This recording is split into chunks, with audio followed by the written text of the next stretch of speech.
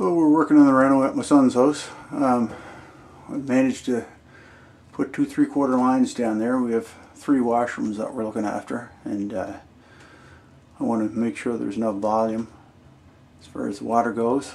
So there's a couple of T's, another 3/4 by half by half, and that's heading for an outside faucet. Just feeding downstairs. Bathroom. Get back here. There's a shower. Just about every cavity in the floor system here was filled. It's an older home, and that's what you're looking at down there. Not exactly sure what took place with that amount of timber there, but anyway,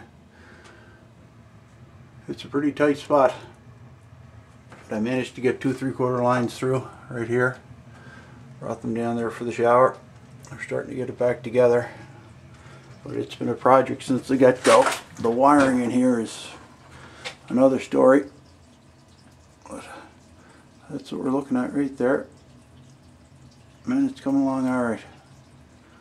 Hopefully we'll get it close to finish before I have to head home.